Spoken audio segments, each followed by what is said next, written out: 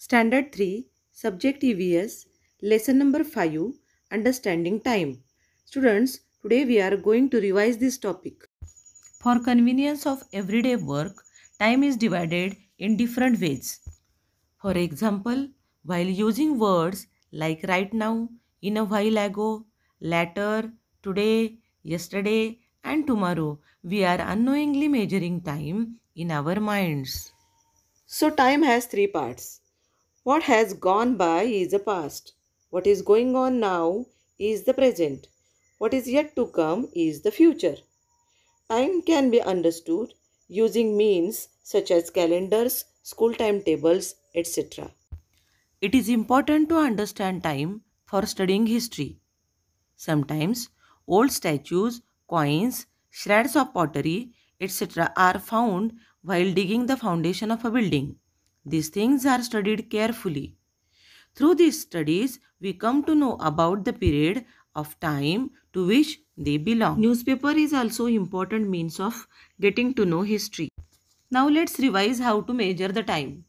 To understand time, we divide it into seconds, minutes, hours.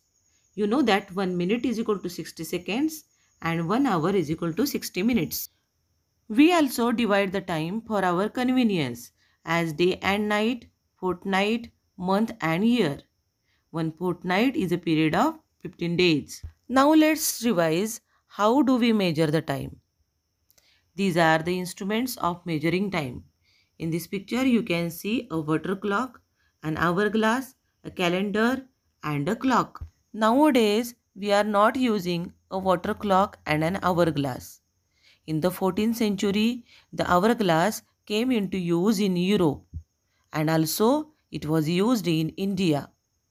It consisted of two connected glass vessels fitted in a wooden frame. Dry fine sand was poured into one of the vessels. The connecting hole between the vessels allowed the sand in the top vessel to fall into the lower vessel.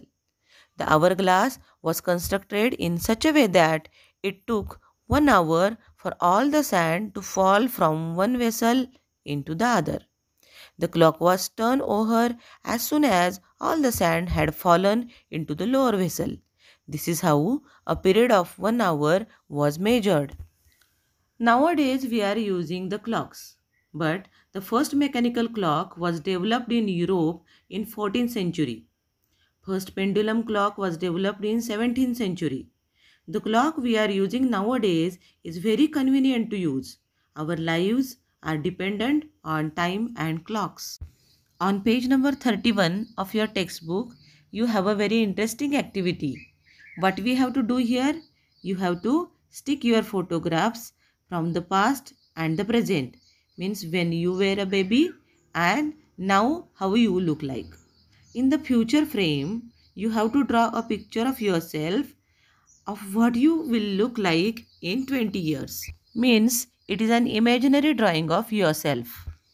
So do this activity and have fun. Your activity will look like this. The first picture that when you are a baby, that is your past. The second picture is your present. And the imaginary drawing will be your future. So what we have learned today? For convenience of day-to-day work, time is split into parts. When we use words like right now, in a while or later, we unknowingly measure the time in our minds. Time is measured by using instruments such as clocks, calendars and school timetables. Time is divided into parts such as second, minute, hour, day and night or week, fortnight, month and a year. We get an understanding of time through historical buildings or old objects like coins, statues or shreds of pottery found in an area. They help us to understand the history of that place. I hope you have understood this topic. Have a nice day. Bye bye.